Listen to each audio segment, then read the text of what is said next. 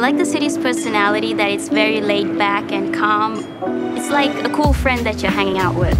I just really love the artistic side of it, honestly, because you can walk around, you can experience all the murals, arts, and you can enjoy the nightlife, and you can explore all the diverse culinary scenes around Wellington, and it's just such a good feeling.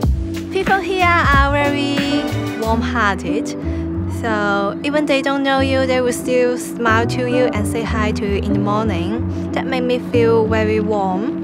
The lecture is very helpful because the class is medium to small.